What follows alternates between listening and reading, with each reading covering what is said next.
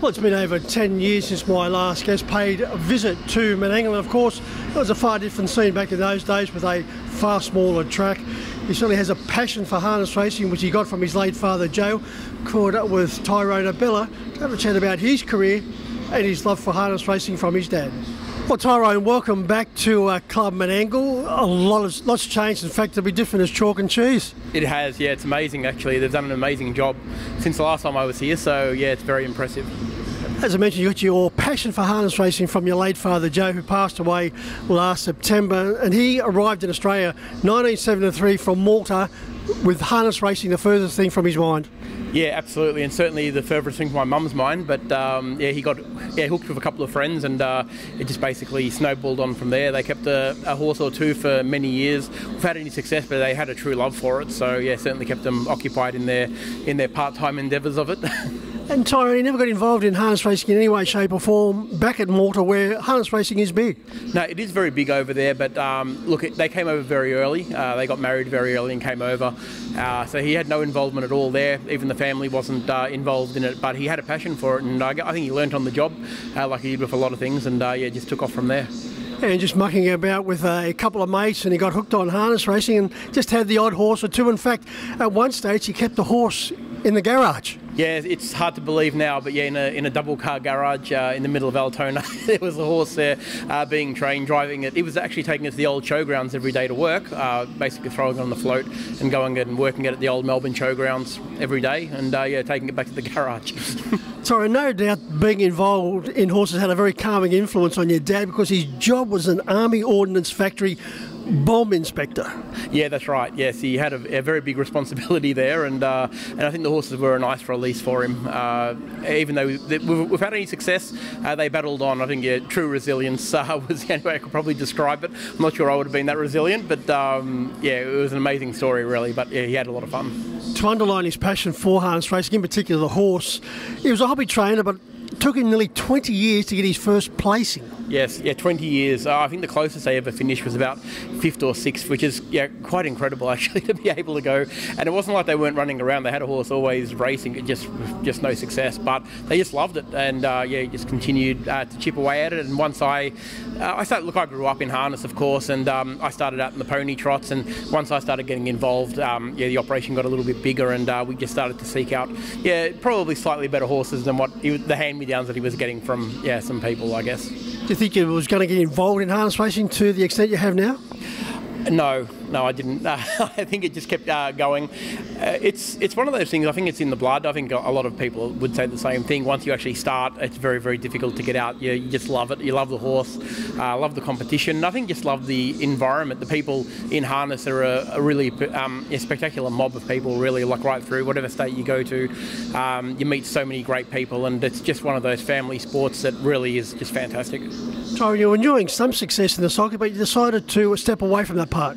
Yeah, I did. I was a junior driver, and look, I used to drive a lot of our own horses, but I think, yeah, really, we put so much into getting the horses to the races. We don't really want to screw it up on race day, so I prefer to use the best drivers available. Yeah, Chris Alford's our main driver, and when he can't, we use Greg Sugars or Jody Quinlan. We always go for the best drivers that we can, and I think we do our best at home that we can do, and we want to give them the best opportunities at the races, so that goes with the best drivers. It was the 2010 Inter-Dominion Trotter Series that started to change the family fortunes. It was. Look, that was one of probably Dad's biggest thrills. Having a horse make the Inter-Dominion final was amazing. Solar Active was very good to us. Well, we won, I think, 18 or 19 races with him. He was. We brought him up to Harold Park a lot. We were bringing him up basically when the Harold Park Friday nights were transitioning to the Menangle Tuesdays. So it was, yeah, right in that mixed up period, but it was a fantastic time, and we got to meet some fantastic people.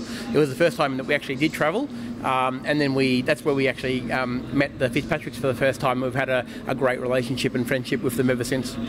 Another nice trotter for the family was Olympic Idol. Yeah, Olympic Idol was our first horse that actually really started to kick along. She was our first place getter, our first winner, and our first Metropolitan winner as well, actually. And she's been probably the juggernaut for our whole breeding operation. Like nearly everything that we've got actually branches back to her. Even today's horse, Medina Sky, is a granddaughter of hers, and her other daughter, Dreamscape Aurora, the Fitzpatrick's trained for us for a while up here. But she won 10 races herself, but her legacy of horses have probably won about 70 races now.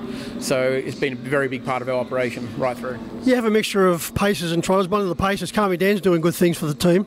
He has, yeah. He's in the twilight of his career now, but he's been a good horse to us. He's won 12 races, and we bred him, and he's been a nice horse for us, and he's done a good job.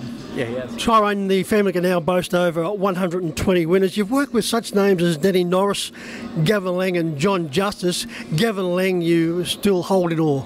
Yeah, it's still an amazing. It's still hard to actually believe that we go to the races without him. To be honest, he was always just part of the races whenever we went there. The first name that comes up is Gavin. He always drove for us as well when I couldn't, and he was just an amazing horseman. And yes, very, very sorely missed throughout the industry. Yeah, absolutely. You got a couple of chances on Friday night here at Club Menangle, GC Quarter, and also Medina Sky, which is going around this afternoon. Yes, we brought them up for an experience. We've always, Medina Sky does love the short trip at home, but there is a limited short race program for her up there. So she started to go fairly well over the last few weeks, so we thought we'd give her a chance. We've always wanted to bring her up and let her have a look at the Menangle Mile, so we thought this is a good opportunity. And GC Calder's really her travel companion. He's up here, he's going okay, he's still got a little bit to learn, but he's still a little bit of a novice. The experience will do him a lot of good, I hope. And Tyrone, apart from harness racing, you also get relief, no doubt, from being involved with horses, because a full-time profession, investment manager. Yes, I'm an investment manager. We've got our own business, which is great, and thank God, because it helps pay for the operation. The horses certainly don't, but it's been really good. Having my own business actually really helps, being able to come away for a week and do the horses. And I have got a fair bit of travelling since Dad's passing. Now I've got to do a lot more, of course. So, but we love it, and I think the mix is good. The horses are probably my relief, just like they were Dad's relief from his job. Being a financial investment manager, can be a little bit chaotic at times. So I think the horses are a really good stress relief for that as well. Well, Tyrone, it's great to catch up with you for the first time. Learn a little bit about the family. Good luck, and hopefully there'll be some success here at Club Menangle for you. Great, thanks very much for having me.